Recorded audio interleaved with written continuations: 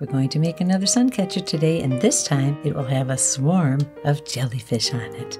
In a previous episode of Tweaks with Tweak, I had made some big jellyfish, and I wanted to make a sun catcher, but I wanted more. I wanted baby jellies on there too, so I made little guys here. How am I going to attach them to the sun catcher? We began by drawing out our own design, grabbing up some scrap wood, some floral craft rings, some wood glue. We'll need some pin nails, some paint, and some hooks. Time to load it with jellyfish. So as I go, I'm going to cut the wire, crimp, and set these to the length I need. This is going to be beautiful. I can't wait to see it. Okay, I think I like that. Just for fun, let's take it out and see how are they going to sparkle in the sunshine. Jellyfish, all the shine, none of the sting.